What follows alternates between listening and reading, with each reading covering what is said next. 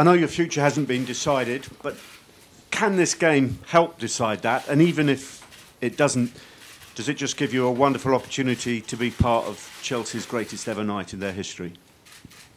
I think this game can decide the history of our football club, because it would obviously be the first time that we would win the European Champions League. That's all it matters, and all we're thinking about and focusing on.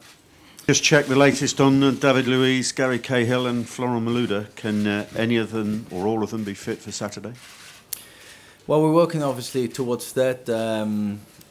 Gary and David are going to try and train with us today.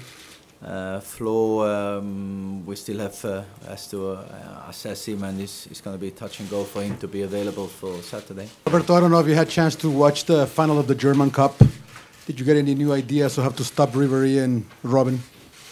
Well, they are two wonderful players, and they've been crucial to Bayern's success. And you know, obviously Robben we know very well, and our players know him from the time they spent here with us. And you know, they are exceptional players, but it's not just them. You know, Gomez is a very dangerous player. Müller is a dangerous player, and Schweinsteiger across. They can all score goals, so it's not going to be just focusing on two players.